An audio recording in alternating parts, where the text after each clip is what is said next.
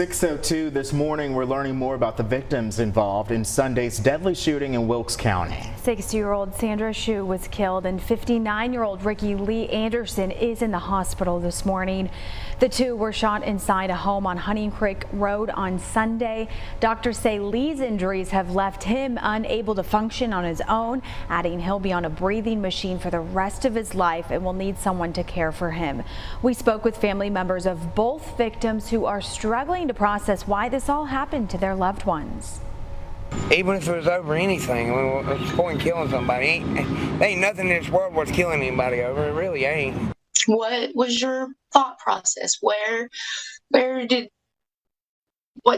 you think would come of it, and why? Because they took a mama away, they took a grandma away, they took a sister away. So we don't get to get her back. Another victim was found shot at the scene and was taken to the hospital, but we don't know yet their identity or status. Authorities arrested these two suspects in the case following a chase. Stacey Miller faces murder charges and James Robinson is charged with aiding and abetting an accessory after the fact. In Yadkin County this morning, investigators have identified a body found late last month. They say it's that of 50-year-old Jason McCraw. His death is now being investigated as a homicide. McCraw's body was found in a wooded area in the Lone Hickory community. That was back on June 29th. A grand jury has indicted a man for shooting a Kernersville police officer last year. Quentin Blocker has been formally charged with attempted first-degree murder, assault with a deadly weapon with intent to kill, and assault with a firearm on a law enforcement officer. He's accused of shooting former officer Sean Houle in February of 2021, seriously injuring him. Houle was shot in the face, arm, and hand with his own gun, which Blocker is also accused of stealing. Houle and his canine retired at the end of last year. Over in Thomasville, police are still investigating a shooting that sent one person to the hospital. Authorities say they found the victim on Jarrett Street yesterday afternoon. No word on their condition or suspects at this hour. In Greensboro, police are searching for this person in connection with the homicide case from earlier this year. Police believe this person may have been involved in the death of 79-year-old Charles Morton. He was shot back in January on Twain Road. He died earlier this month. And now authorities are offering a reward of up to $5,000 for any information in this case. If you know anything by chance, call Greensboro Police right away.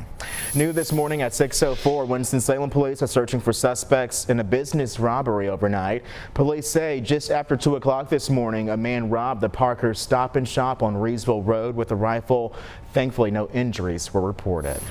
Elsewhere this morning in Winston-Salem, a local church is asking for your help finding a stolen van. The pastor of WXII Baptist Church tells us someone broke into the church last Thursday night after staff left for the day. Well, the pastor says that person took $700 worth of food and found keys to the now stolen van. Just making people aware of what's going on in the community, and then trying to get them to look after us while we in turn look out for them. It's looking after one another. It's loving each other's neighbor. And here's another close look at that stolen van. If you see it on the roads by chance this morning, contact Winston-Salem Police right away. 2 furniture manufacturing plants in the Triad are closing up, leaving nearly 300 people without a job. Mississippi-based United Furniture Industries is ending operations at their plants in Winston-Salem and High Point. Our news gathering partners at the High Point Enterprise reports the Winston-Salem plant will close July 29th, 9 days from today. Production at the High Point location is slated to end at the end of August. At 6:06 this morning, let's go to Washington. New numbers show wages for employees rose compared to the same time last year. Meanwhile, lawmakers are working to push forward 2 bills which they say will offset the cost of inflation. Amy Lou is in our Washington bureau with more on how inflation is impacting your wallet. Experts say although wages rose by 5.2%, the highest in 20 years, it's not keeping up with inflation, which is sitting at 8.6%, meaning you could be taking not a pay raise, but a pay cut. Even though we are seeing these wage increases, they're not translating into people feeling like they have more money in their pocketbook. It's less bang for your buck, according to business professor Chris Kays. A new federal report showed median wages rose to a little over $1,000, falling short of rising costs. Especially if you're one of the 64%, I think, of Americans that live paycheck to paycheck. this is where it really hurts folks like that because they just don't have the flexibility to pay for these higher prices. On Capitol Hill, lawmakers are working on bills Democrats say will lower costs. One will invest in making more computer parts in the U.S. It is going to lower costs. It is going to bring jobs home. The other, a Democrat-only bill with backing from the White House, is stalled until all Democrats agree on its scope. Republicans argue more spending on health care and climate will keep prices up. The answer from Washington Democrats is alarming, but not surprising. After spending us into inflation, they now want to tax us into recession.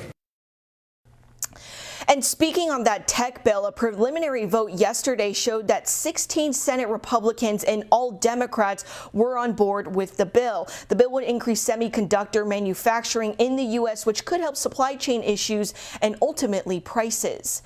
In Washington, I'm Amy Liu. Amy, thank you. Vice President Kamala Harris will be traveling to the Tar Heel State this week. According to her office, she'll be in Charlotte tomorrow discussing the White House's investment in high-speed internet. She's also scheduled to meet with state leaders and legislators to talk about protecting reproductive rights.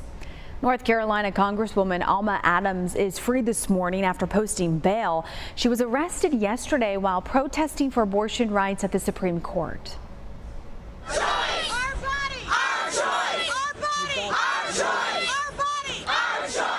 She was taking part in this reproductive freedom and abortion rights demonstration with the Democratic Women's Caucus. Capitol Police say the group was blocking traffic, which is against the law. Officers say they gave 3 warnings out. They did arrest 34 people in all. Adams is from High Point and represents North Carolina's 12th congressional district, which is made up of parts of Mecklenburg and Cabarrus counties. Democrats across the country are campaigning on the abortion issue for the 2022 elections. The Defend Choice Week of Action stopped by in Greensboro yesterday. North Carolina's Democratic Party says it wants to engage supporters and mobilize voters ahead of the November elections. Republican leaders are trying to reinstate a 20-week abortion ban in North Carolina and promises to look at further legislation in January. Plans are moving forward this morning for a facility to house hundreds of migrant children in Greensboro. They'll be staying in the former American Hebrew Academy, which has been closed since 2019. Just yesterday, city and Guilford County leaders met with the United States Department of Health and Human Services to discuss those plans, and Guilford County Commissioner Skip Alston says that facility will not be opening anytime soon. It's now slated for the end of this year. That facility will host 800 unaccompanied minors for a 2 to 3 week stay until they can reunite with family or find sponsors. Alston said the kids will not be able to go on and off the property, and they will all be vetted by ICE. I didn't see any real serious concerns. This is not their first rodeo, so to speak. They have 200 facilities like this across 22 different states, so they've done this before. Alston says the children who will be housed there will be between the ages of 13 and 17.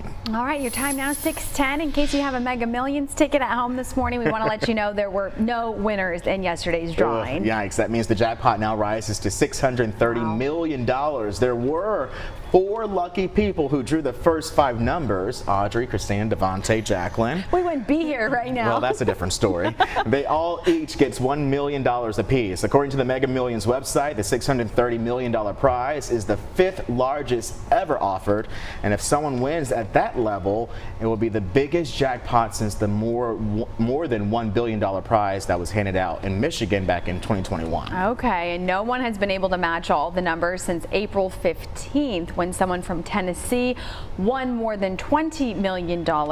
So the next drawing will take place this Friday night.